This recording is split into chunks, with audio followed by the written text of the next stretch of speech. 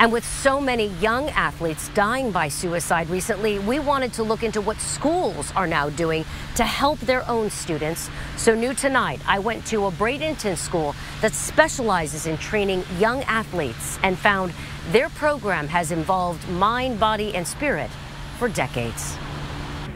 It's okay to not be okay. It's okay to ask for help. It's okay to struggle a little bit.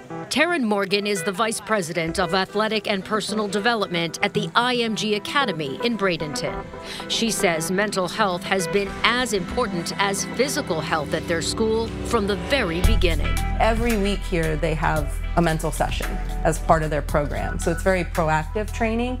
They also have mental coaches that are doing live coaching out at their sports, in the dugout, on the sidelines. They can come meet with the mental coaches one-to-one if they would like. And then we also just make it a part of what we do. So it's not something that's a stigma. It's not something that's different.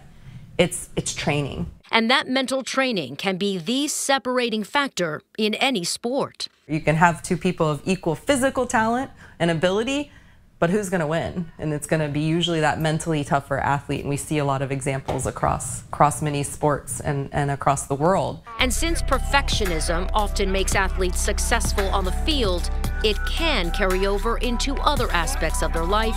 So coaches are always on the lookout for red flags. If we're always trying to be perfect and failure is not an option, that sets us up for failure. And it sets us up for disappointment. And that's where we see it, where people have that expectation that's unachievable is when then the problems come. And that's where Morgan and her team remind the athlete it's okay to be human. It's okay to make a mistake. It's okay to not be perfect.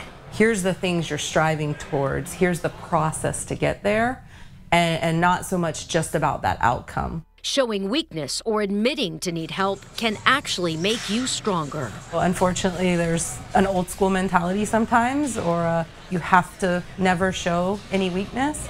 But I don't actually think it's weakness to make mistakes, and I don't think it's weakness to need help.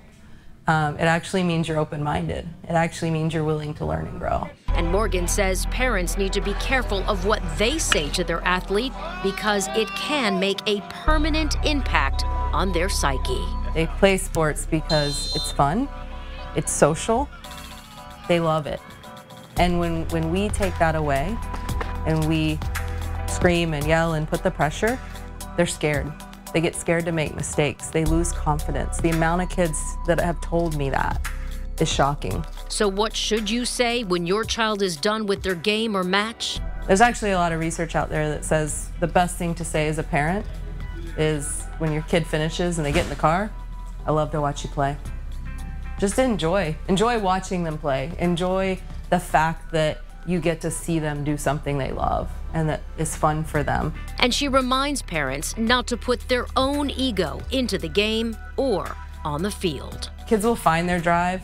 Kids will develop in their own time, and a lot of them develop later.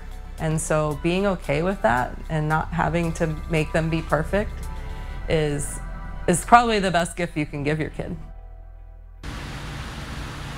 All mental coaches at IMG have a background in sports psychology, and the school also has a partnership with Johns Hopkins All Children's Hospital where they provide a clinical sports psychologist on campus there.